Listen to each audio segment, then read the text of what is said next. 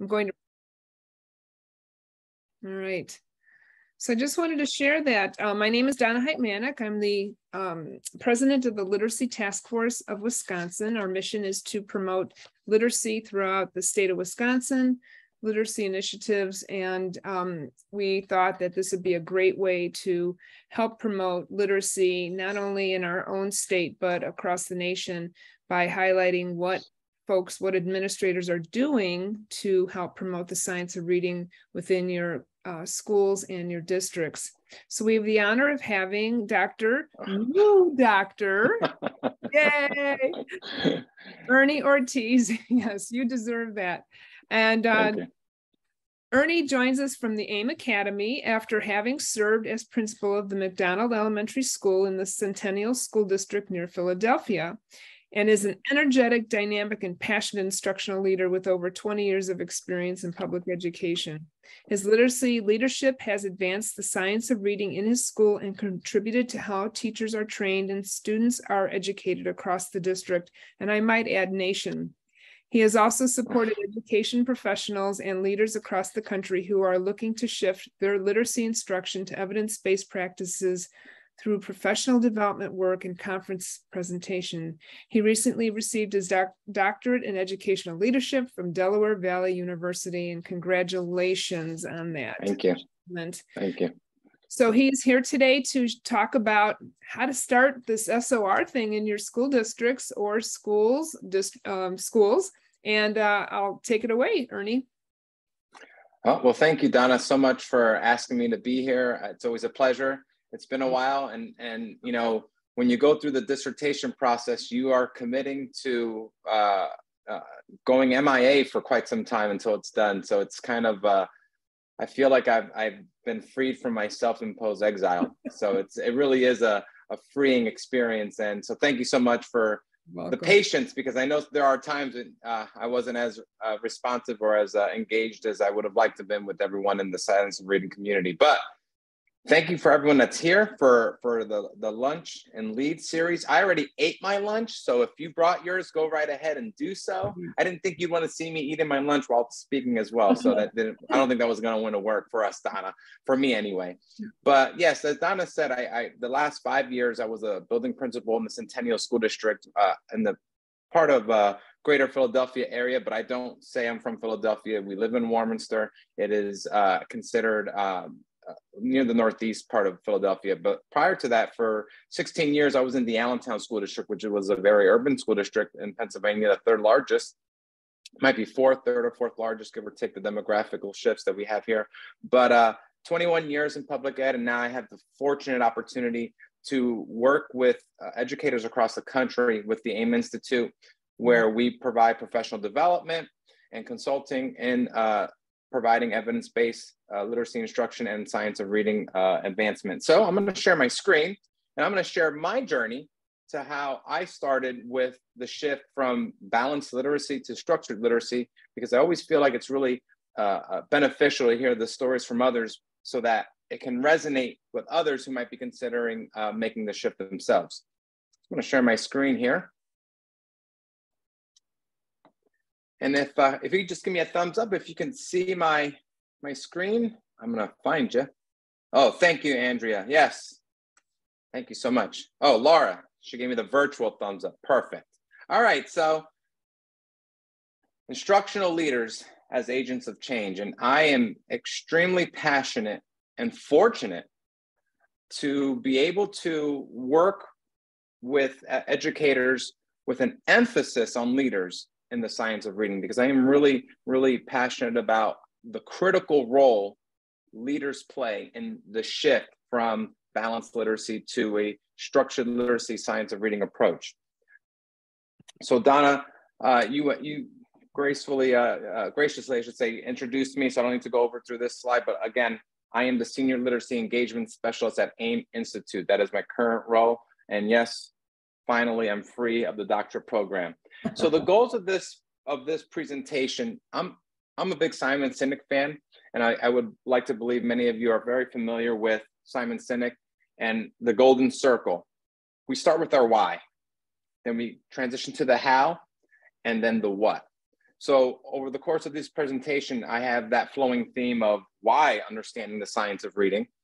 How do we go about that? And I'm going to share my journey with regards to how that went. And then what are the results and what continues to happen from shifting to the science of reading, because it never stops.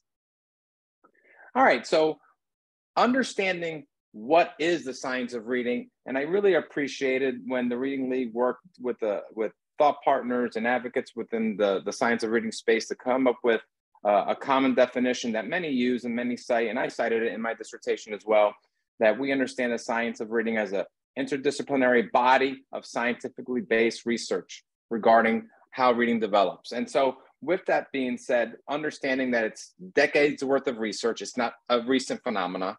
It informs us how proficient reading and writing develops. We talk about literacy. It informs us on why some children have difficulty with that process. And then how can we most effectively address those deficits within the school day?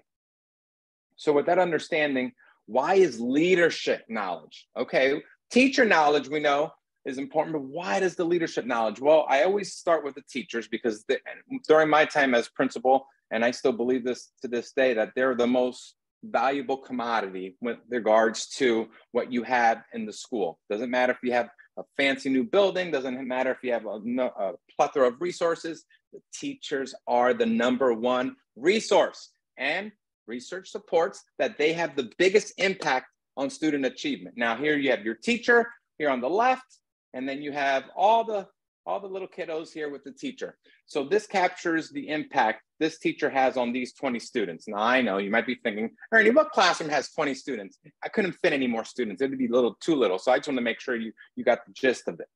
So, however, reading research, what we have on the left, which informs us educators, on how to effectively teach reading, and the actual instruction that's happening, there's a disconnect there. And so that disconnect is due to insufficient training. So if you're familiar with Kilpatrick's Essentials book and Mark Seidenberg's book that he wrote back in 2017, they capture that in those two books right there. And there's a number of literature and research articles that capture the disconnect between reading research and understanding how reading develops and the actual instruction. So with that said, recent research, and I mean recent, capturing the effectiveness of leaders and how they play a critical role in student achievement. I really appreciated the Wallace Foundation study that they released in 2021, that an effective principal yields about 3 to 4 months of student achievement, nearly as effective as the #1 resource, which is the teacher. And then Schrader, Fox, and Moan in 2020 spoke to how K-2 principal knowledge matters when providing interventions for students who need that. So understanding the critical role that educators, the building leaders, play with instructional leadership, and then with aligning intervention, think about the impact that has in a school, in a district. So understanding that principal leadership matters is one that builds capacity of teachers. We are the ones who help support teachers in a way that really can move the needle and enhance the movement. So we support core instruction. We support the use of data and how to understand it. We link intervention and extend learning. So we serve as that. When I started, it's really challenging for the intervention specialists to deliver a message that really should be coming from the building leaders, because you serve as a colleague to the teachers that you're working with. And I've had these conversations with my reading specialists, reading interventionists over my 8 years as building leader.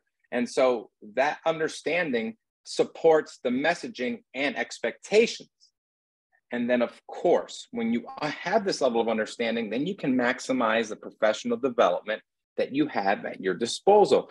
As a building principal, I didn't have complete autonomy over all professional development hours, but I had some. So how do we align that? And having this level of understanding really helps. So back to the graphic.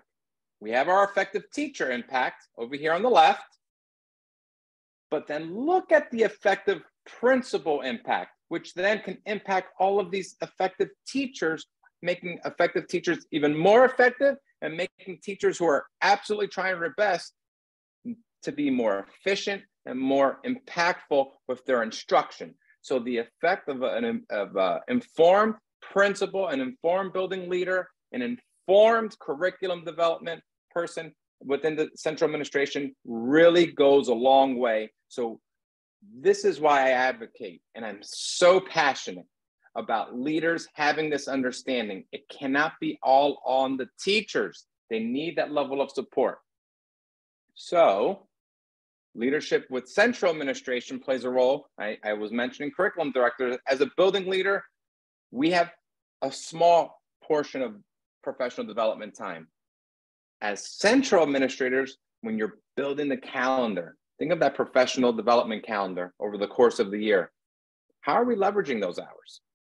And you know, I hear a lot that sometimes professional development is tied to the curriculum that's being used. And I understand there needs to be some semblance of a professional development when you're using a particular resource. But the knowledge that we're talking about and the knowledge that I work to provide in terms of the professional development that I now work with regards to leaders, which I'll speak to in a little bit later in this presentation, it really is agnostic. It transcends any curriculum, because then you could really maximize your teaching regardless of what resource you're using. So how do we align our time with professional development? How do we align our talent, super big, our resources in terms of the codables and other aspects of the curriculum? And then are we maximizing our budget to support all those three things? Because that's what we have to consider. So leadership, I'm hoping that with this understanding of the why with regards to the importance of leaders having this understanding, how it impacts all of these aspects of school planning, preparation, budgetary decisions, being fiscally responsible, and then ultimately what happens between entry and dismissal, because that's where we are measured the most on our impact with student achievement. So the why behind the reason leaders need to know this knowledge is because they play a critical role, second only to the teachers, with regards to student achievement. And they play a critical aspect that, quite honestly, teachers don't have the autonomy to decide what resources they buy with regards to core curricular. And they don't have the autonomy, most teachers don't, to create their own schedule. So that's why this knowledge matters for leaders. All right, how do you go about changing the status quo? One of my favorite slides, because this is what happened to me. As I was a 13-year elementary teacher, if you look at the left, I had those little animals hanging in my room. Eagle eye, chunky monkey, and it took me some time, and I see Ann, you're shaking your head, yep. It took me some time as an educator myself to understand, well, why shouldn't we be chunking words? I used to say that, you know, to my third graders, my first graders when I was teaching. I thought finding smaller words within words was a meaningful strategy, only to find out it wasn't. And then understanding those three cues, might not have known that's what that was called at the time, but I absolutely did those things. Describing to my students, this is what good readers do. We look at the first letter, you know, and we use meaning to figure out these words. And understanding we're shifting the paradigm here. That's why this magnifying glass is hovering over those theoretical frameworks there. You have the simple view of reading. It should not have taken me as long as it did for me to find out what that was. I was like in year 18. Yeah, oh yeah, the Beanie Babies for each of the reading strategies. Yep, that's right. My wife is the kindergarten teacher. She had those too.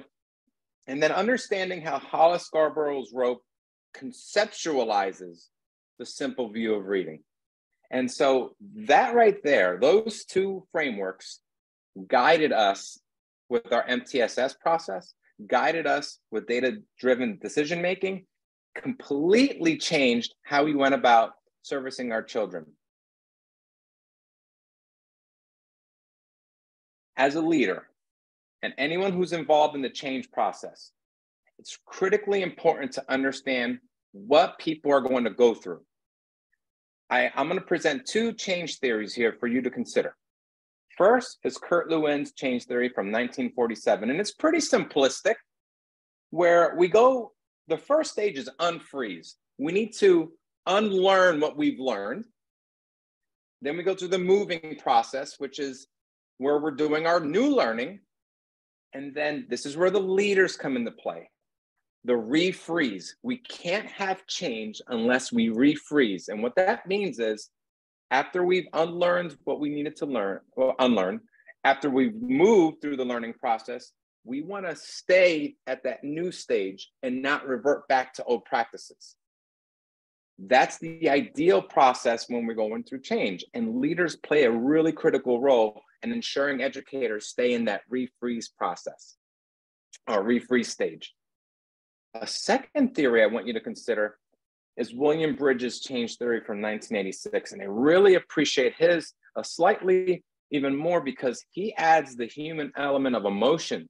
And if I would imagine all of us here would agree that when it comes to reading instruction, there's a level of emotion tied to it. And when we discuss how we are making this shift, others have a level of passion and of emotion where they might be in this straight up denial.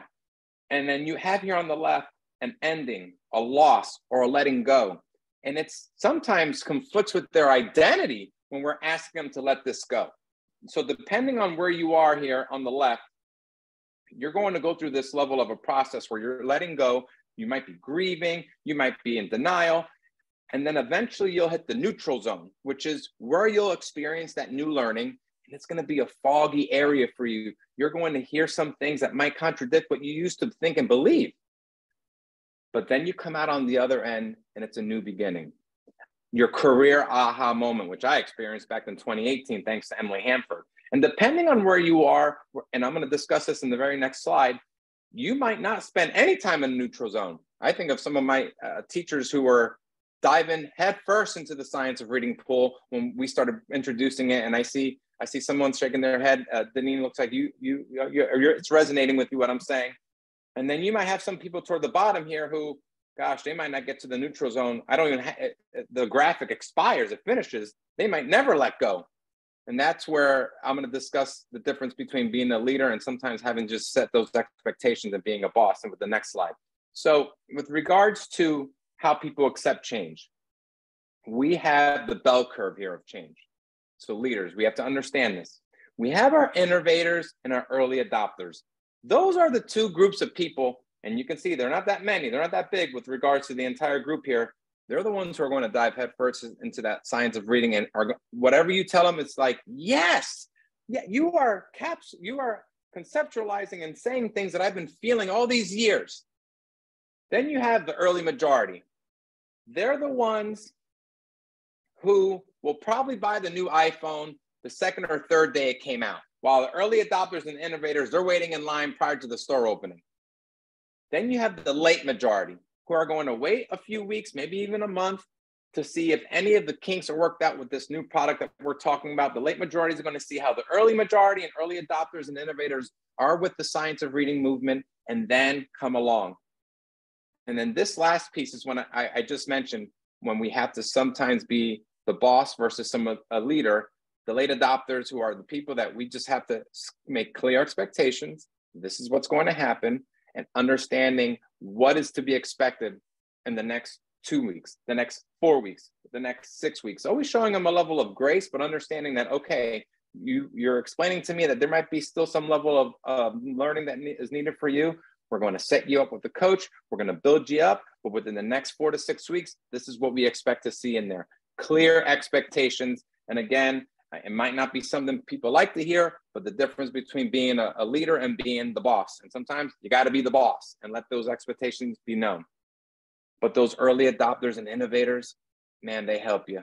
They help you in such a way to move your building, to move your district, to move your organization, because you can't do it all as a leader, but you have to be mindful of who are those people that can help facilitate this messaging with you. And we have to develop a change vision. How are we going to convey to our educators, to our faculty and staff, that the future is going to be different than the past? Well, I mentioned how the simple view of reading and Hollis Scarborough's reading rope really were the two biggest things that we use to help move forward and to facilitate this change. Prior to this, our MTSS meetings look something similar to this, and you know, I'll see if this resonates with you. I have a concern here for Ernie. Oh, wait, what's the concern? Well, Ernie's reading on a level E. He should be reading on a level J. Wait, does J come after E? I hope so. Well, whatever letter comes after E, and you're smiling at me and I was put on the spot, but that's what it was. They're not really comprehending he's not really comprehending what he's reading. I just really have some concerns. Okay.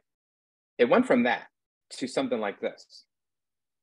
I have some concerns about Ernie. Oh, what are those concerns? Well, orally, Ernie can segment and blend, does that really well. But when we attach the letters to that process, he really struggles with the medial vowel sounds. All right. We can identify some evidence-based strategies to help support that in an intervention. And then within the expectations of intervention, understanding that not every student needs to be seen by the reading specialist, and not every student can be seen by the reading specialist. And that message must be clear, because the expectation of classroom teachers providing that level of intervention is somewhat of a new paradigm shift. Hey, at least it's been my experience over here on the East Coast in Pennsylvania and other areas of the East Coast. Intervention being provided solely by the reading specialist is a thing of the past. We have to be, as all educators, involved in that process. And I can tell you, I even had to chip in and participate providing interventions as a building principal. And I loved my time doing that. Our assistant principal and we were providing intervention. It was only one group, but it was one more group that was receiving the services that they need. And we use these frameworks to help guide our instruction and our ability to identify skill deficits. Now, before you even can really go forward, you want to honor the room, because teachers are working hard. They're working so hard. So you don't want to be dismissive of the hard work that they're doing, but you also want to clarify, as I mentioned earlier, how the future will be different from the past. And we want to empower the teachers to take action. And you can only do that if there's trust and leadership, because teachers will take action when they have a level of confidence that and when I say confidence, that they know that they can be vulnerable, that they can take risks in the classroom, and that they won't it's not an I gotcha. It's a great, I have a suggestion, or can I help you with this? And this is where I feel like the coaches really come into play. And if you're a coach on here, kudos to you, because as a building principal, as much as I really tried to break down those barriers so that they didn't feel as if it was an I got you, they always saw me as their supervisor. They always saw me when I came in, even if it was just to say hi, a little nervousness. That's where the coaches come in to really help facilitate that moving forward, along with the principals, never in and I gotcha as well, but definitely in a way to help be a team to move the school, to move the district forward. But that trust is key. We want to enable the teachers to take action. Well, there's a lot of barriers that could do that. And one of the biggest barriers is when a teacher approaches their building leader, or maybe a curriculum director, or whoever's in a role of leadership, with an idea, with a suggestion, and they get shot down right then and there. It can be very disheartening and deflating.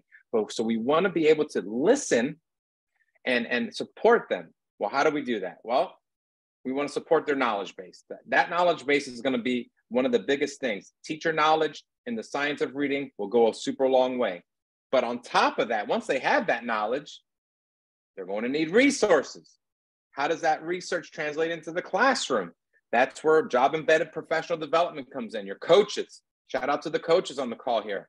And then of course, scheduling and consistency within the schedule.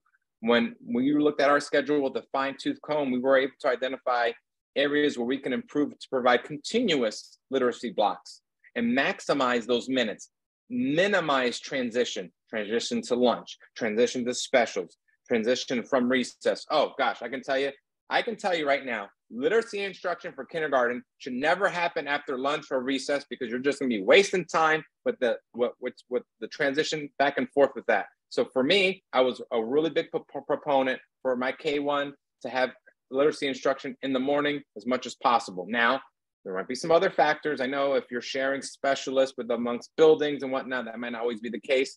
But when you can, that's something that you should consider. So identifying all these barriers that could be preventing us from moving forward, but with the starting one of ensuring the knowledge is there.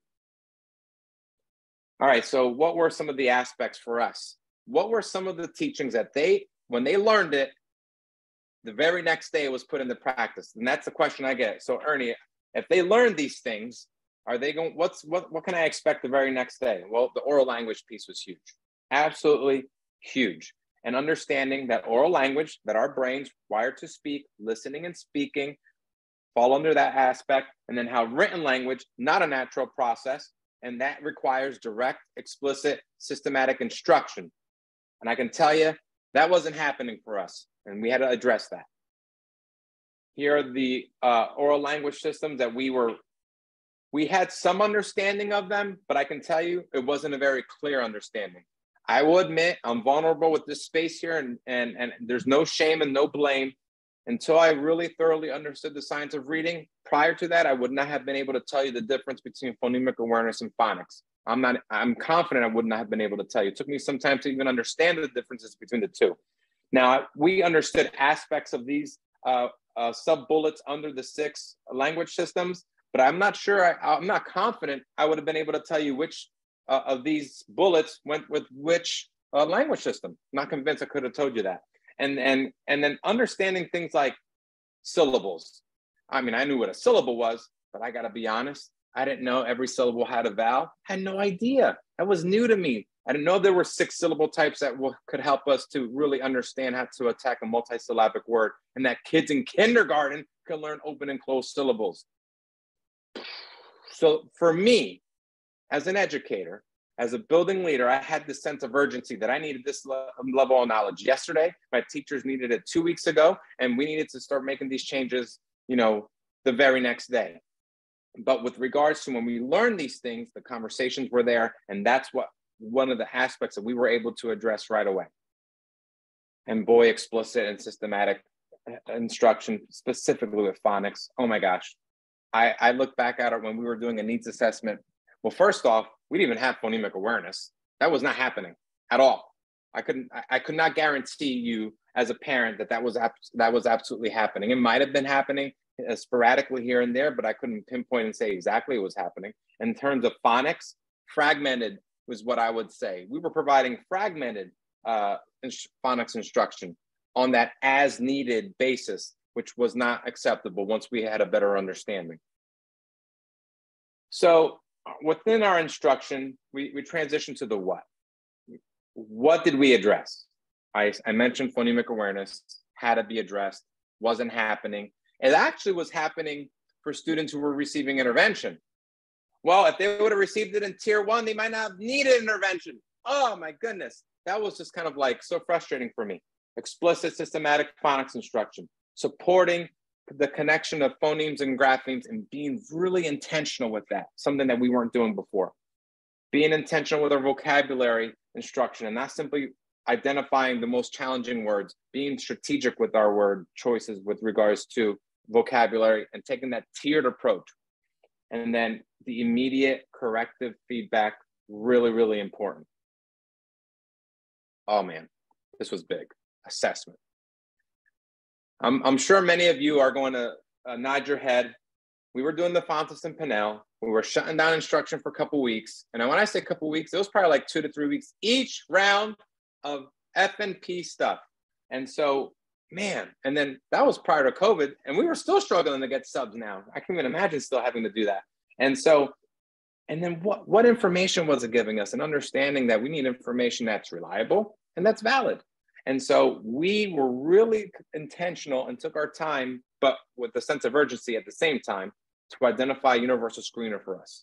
Now, we personally went with Dibble's 8th edition and have seen, when I say we, I know I'm not part of that school district anymore, but I still live here, so I'm always going to say we, so bear with me. So we understood that we needed something that was going to be efficient and meaningful, give us meaningful data.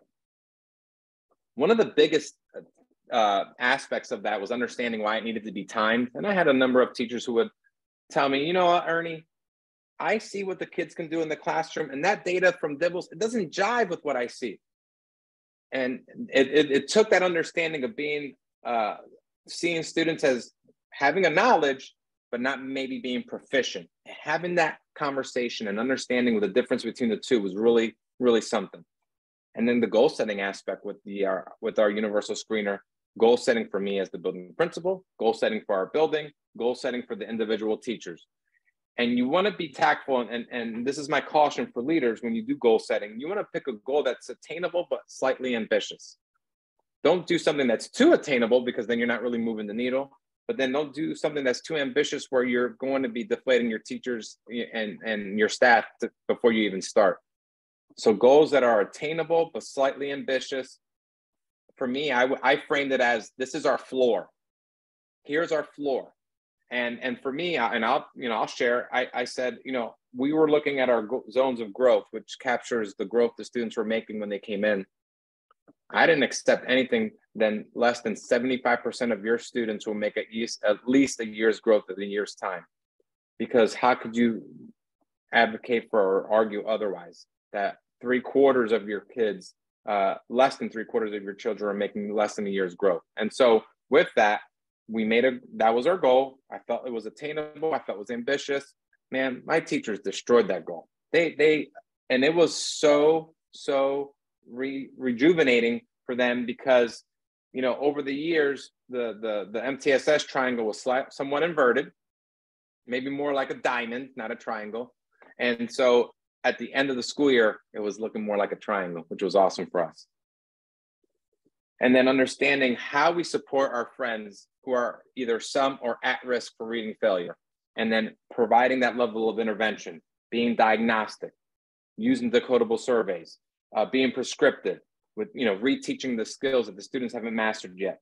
And the biggest piece, progress monitoring, something that in the special ed space is not a new thing, but absolutely that expectation was somewhat of a newer expectation for our classroom teachers. And I say expectation because it had to be done. And if we had an MTSS meeting where a concern was brought up and we didn't have reliable data, we didn't have that consistent data to measure that incremental change over time based off of the instruction they were getting, then we had to make sure that happened. So again, this is why leaders' understanding of all of this really matters, because those expectations are set, and then you can follow up with them. But along the way, we're always celebrating the small victories. One of the first small victories was making sure kids were keeping the eyes on the words when they were decoding. I had a first grade teacher, I'll tell you a story. When we were first talking about the science of reading, and they were like, oh man, yeah, wait, they shouldn't look at pictures? And so one of the challenges I asked my teachers, I said, when you see a student who's struggling to decode, take notice of their eyes and see what they do.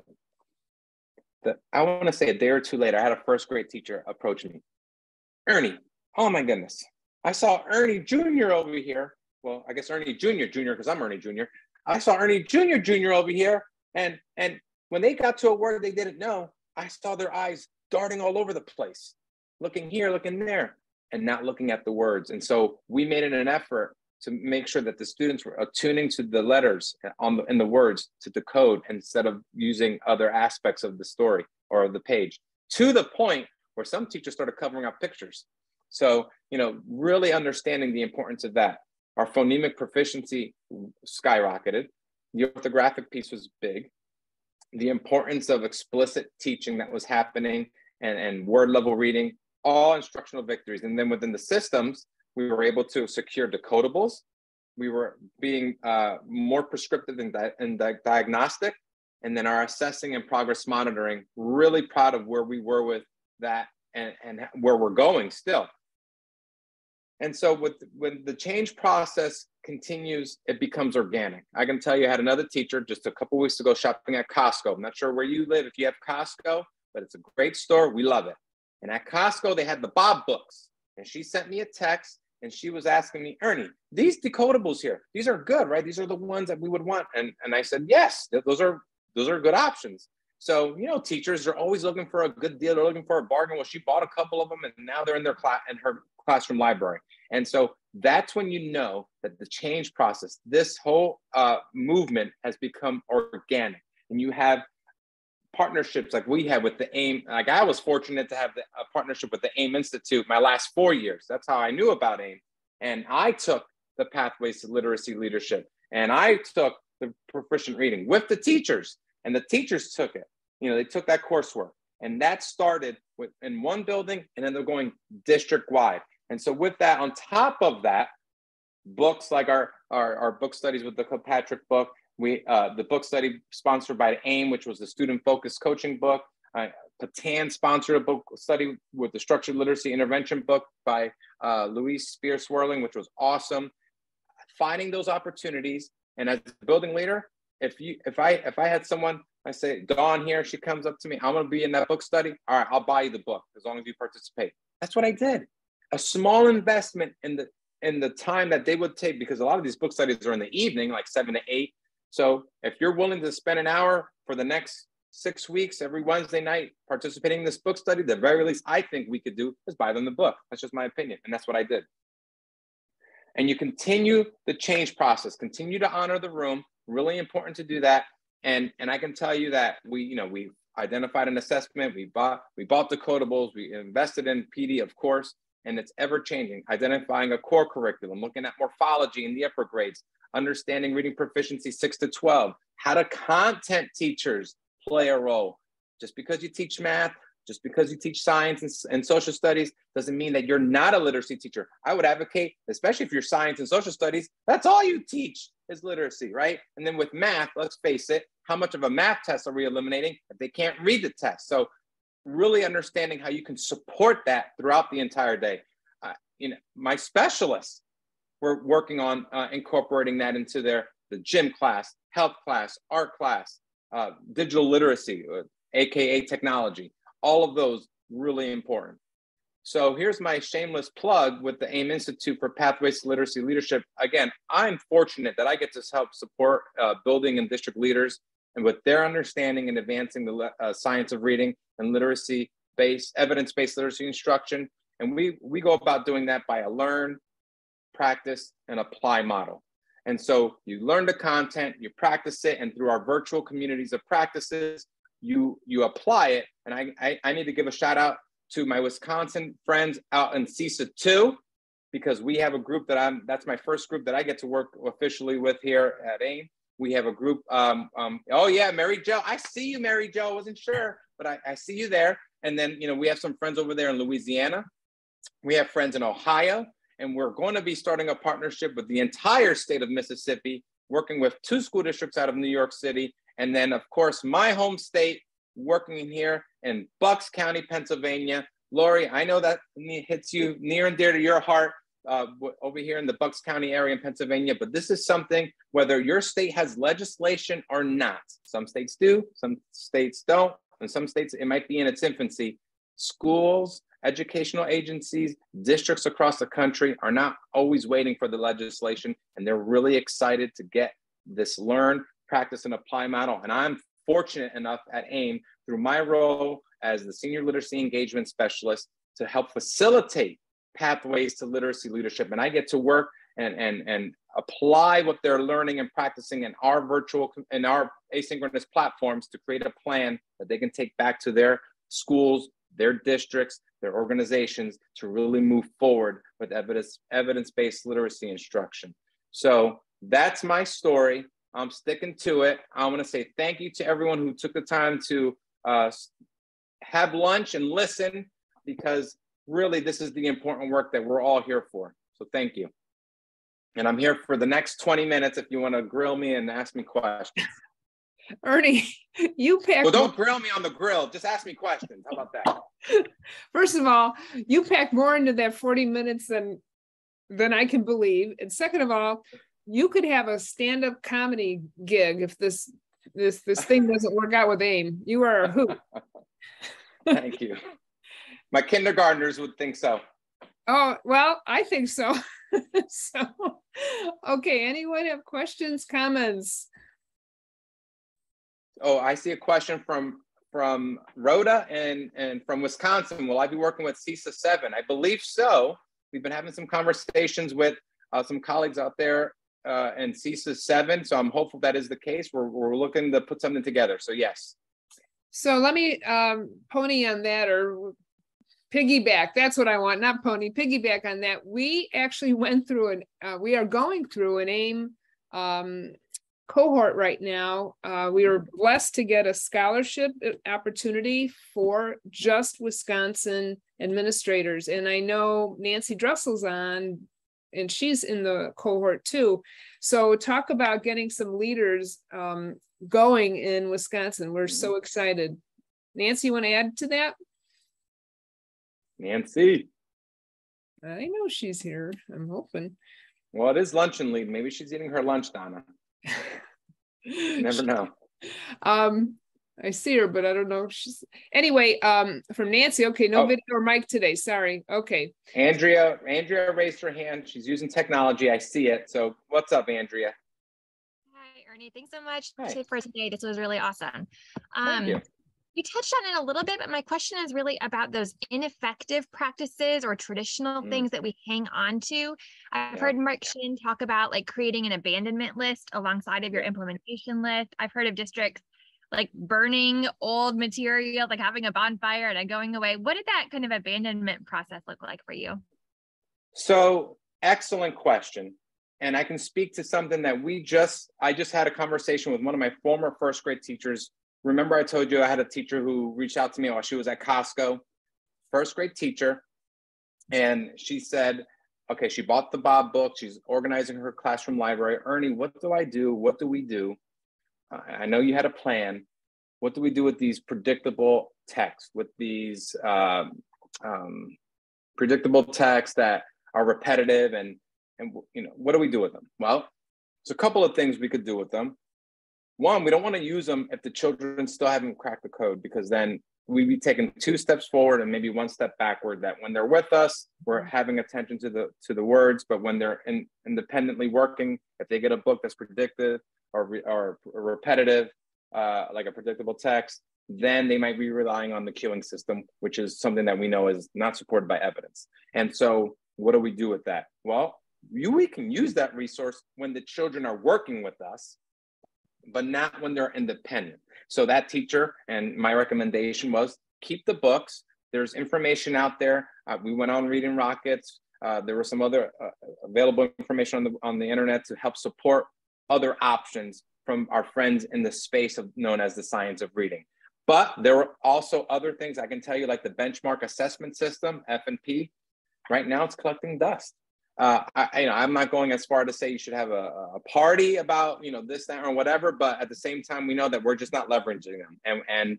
And if you want to use something to that nature to capture as another data point, that's fine. You can do that on your own time. Heck, do it on your lunch, but you're not going to have classroom time, instructional time to be doing it. The expectation is these are the approved assessments. And quite honestly, we weren't using any of them.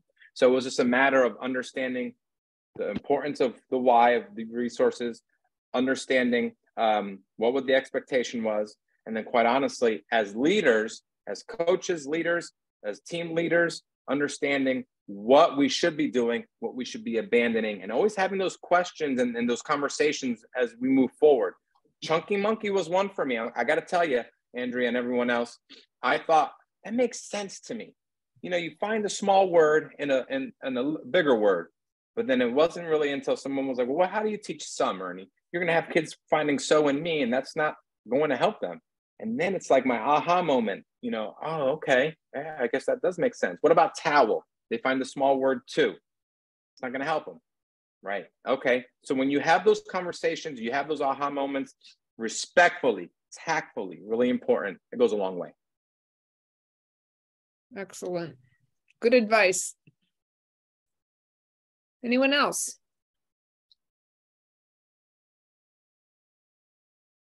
Oh, life-changing. Nancy, woo! Did you see that in the chat? AIM Pathways to Literacy Leadership is life-changing. It changed my life. It's my job now. I used to be a building principal. Now I'm here, and I believe it to be true. It is life-changing. It's been extremely motivating for the participants because they're putting 2 and 2 together, and the course is, I can't remember now, 30 hours or 25 hours. And actually what you do is you walk away with a plan for your district. So it's not like you're just sitting and getting, you are actually applying your new knowledge to a plan that you can take to your district and get started on. And I'm fortunate enough to help you create that plan and serve as a thought partner. And when I say serve as a thought partner, and Lori, I see you and you've been typing into the chat, that thought partner doesn't start when you are participate in the Pathways to Literacy Leadership, and it doesn't end when the coursework is over. I mean, I've been a thought partner with Lori Anderson for going on a couple of years now. And and it's just because it's a genuine desire to help support, be a thought partner, be a partner for impact, help support a fellow educator who is of the like mindset to move forward with evidence-based literacy instruction. That's what you get with us here at AIM. Of course, we want to support you with this literacy plan, but also support you beyond that, because quite honestly, it doesn't stop. It's always ongoing. I see it as a relationship builder. And, you know, once you have a relationship with these folks, you know, it's hard to not undo that, right? So Annie Pfeiffer, my new best friend. Hi, Donna. Hi, so my question for Ernie is, how do I get you to talk to my principals? I need you. Yeah. I have a whole district of principals and we're all just starting. Well, not all of us, but we're starting and we need you. So Annie, it's Annie? Annie, yeah. Okay, Annie. I'm gonna give you I'm gonna put my email in the chat here. Okay, perfect. I'm just an email away, and Lori will tell you. We meet on the weekends. We would meet on the weekends, and Lori's in Denver. Oh man, Denver, Colorado. I'm in Pennsylvania, so we would meet, and we coordinate our calendars because I think 2 hours behind, 1 hour. You're definitely behind where I am on the East Coast, and so, and we meet and we do it because quite honestly, it's important work. And if I'm fortunate enough that our organizations can collaborate, great. But I look at it as, like you said, Donna, a relationship, and in terms of supporting each other's, a collegial relationship, like-minded people where we don't see obstacles, we only see opportunities. Annie, you got my email. Even if it's just a conversation where I can hopefully just have a sit down with them, great. That'd be awesome. Now I see a question from Danisa Lopez. How much of this information should families know? A good amount of it. And another plug for AIM is we've created first step modules that are not as intensive as our Pathways to Proficient reading, but they're absolutely something that would provide that level of first step and knowledge of the science of reading. But I can just tell you, the other day I went out to dinner with a friend of mine who has a 4-year-old who will be turning 5, and in Pennsylvania, when you turn 5 before September 1st, you're in kindergarten.